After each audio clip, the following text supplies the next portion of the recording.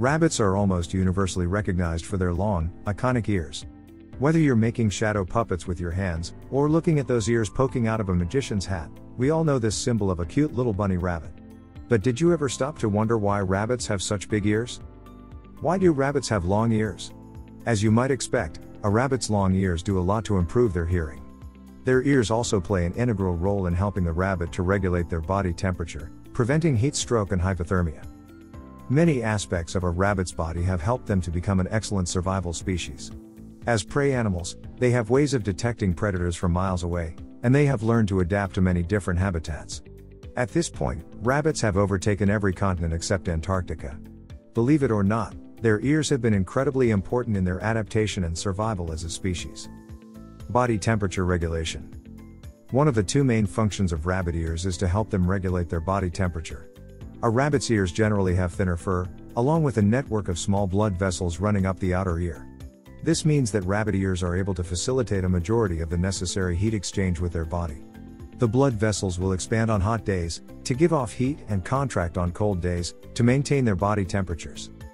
Rabbits and other logomorphs, including hares and pikas, that live in drier and hotter temperatures tend to have bigger ears.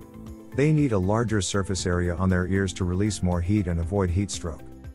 What does it mean when a rabbit's ears are hot or cold? Because rabbit ears are able to regulate their body temperature, they will often fluctuate in temperature and feel hot or cold to the touch. When a rabbit is hot, their ears will get warm as they release heat. When a rabbit is cold, their ears will start to feel noticeably cool to the touch. For the most part, changes in ear temperature are normal and nothing to worry about. However, very hot or very cold ears can also be an indication that the rabbit is struggling to maintain their body temperature.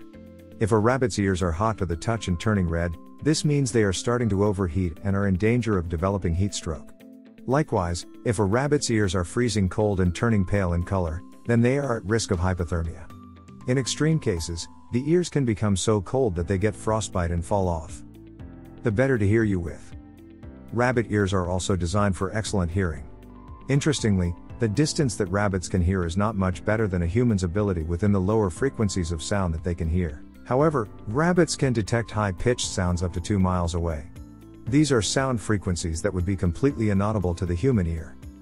The real advantage that rabbit ears give is their directional hearing. Rabbit ears can move and swivel completely independently from each other. Each ear can rotate up to 270 degrees. This gives rabbits the ability to pinpoint exactly where a sound is coming from. Without moving any other part of their body, a rabbit's ears can hear from any direction. They will always know when something is coming, and exactly what direction it's coming from. Lop-eared rabbits. Did you ever wonder why you never really see lop-eared rabbits in the wild?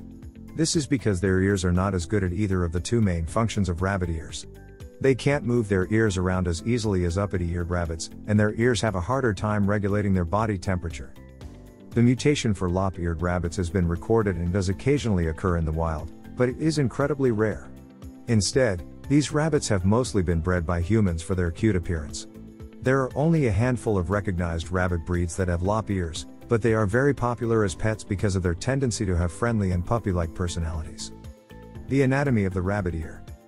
Although we think of rabbit ears as being the long, visible outer ear, there are 3 main sections of a rabbit's ear: the outer ear, middle ear, and inner ear. The outer ear, also known as the pinna, is what we typically imagine when we think of a rabbit ear. This section of the ear is responsible for regulating the rabbit's body temperature and swiveling to detect and locate the direction of sounds. The middle ear is where the eardrum is located.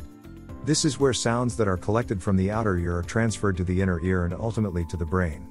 This section of the ear even has the ability to decrease the volume of sounds that are too loud, so that they don't damage the delicate inner ear. The inner ear has membrane sections with hair-like structures that correlate with the many different sound frequencies rabbits can hear. It is able to parcel this information and pass it on to the brain. Health concerns for rabbit ears. While rabbit ears are amazing organs that play an important role in their day-to-day life, they are also susceptible to some dangerous infections. If left untreated, these illnesses can be painful for the rabbit, and lead to much more serious diseases. Ear mites. The outer ear can be infected by a parasite known as ear mites. This tiny insects climb into the rabbit's ear canal and cause painful crusting on the rabbit's ear. If left untreated, this infestation could result in a much more serious ear infection. Symptoms of ear mites include excessive scratching at their ears. frequently shaking their head. Thick brown crusting on their ears. Scratch marks or thinning fur on their ears. Drooping ears. Inflamed ears.